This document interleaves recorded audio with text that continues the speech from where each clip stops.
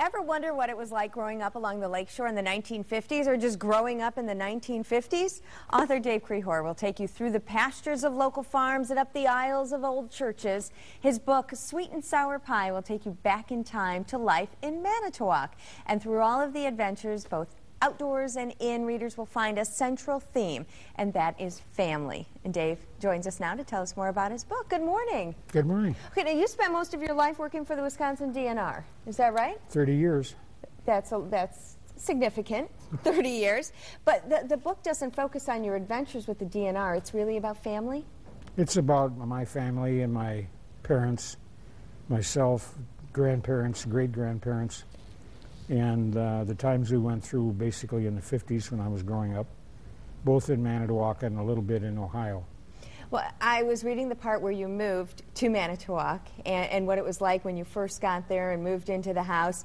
And one of my favorite parts, because I moved from Michigan to Wisconsin and also ran into that situation where people didn't know what pop was. I want to drink a pop. What's a pop? It's soda. But little things like that is that you have peppered throughout your book. Do you think people are really going to be attracted to that? Well, I would hope so. We're not trying to, of course, make fun of Northeast Wisconsin, but it has some peculiar characteristics.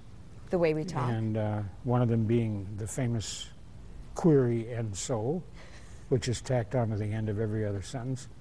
It comes from the German, and it's a very polite thing to do, but it takes a little getting used to. What was your process in starting this book? You said to me during the break that you started back in the 80s just writing some of these stories down?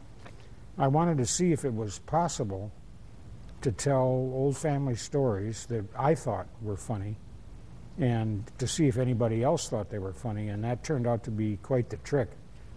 Some of those old stories, when you try to write them down, wind up using up about a page, and others might go on for thousands of words because you have to set the context.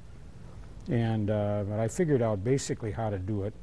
I had to be rather selective with the stories, both for libel reasons as well as to keep them funny, because that's the real point of the book is humor, not so much nostalgia. Yeah, I think a lot of people, whether they're from Wisconsin, whether they grew up in the 50s, or if their folks grew up in the 50s, are really going to identify with a lot of the book. And it's easy reading. It's funny. It seems like you had the funniest family ever. Just capturing a bat in the house was a funny story. Why did you call it Sweet and Sour Pie? Well, actually, that was the publisher's idea. That's the name of one of the chapters in the book. And I guess they just decided it made a good title. I had another one in mind, but that's long gone. And it's really not just it's not really a sweet and sour pie. It's alluding to the fact that there were good times and bad times in the 50s. That's what it sort of symbolizes. But actually, it came from a friend of my parents who invited us over for Thanksgiving dinner, and then made apple pies without any sugar in them.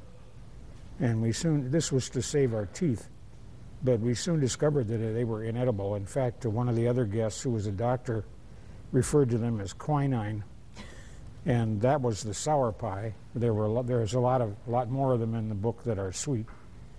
It was in the same chapter you went on a date after a big Thanksgiving dinner, and I won't tell people how that ended. You'll have to read how that ended, that date.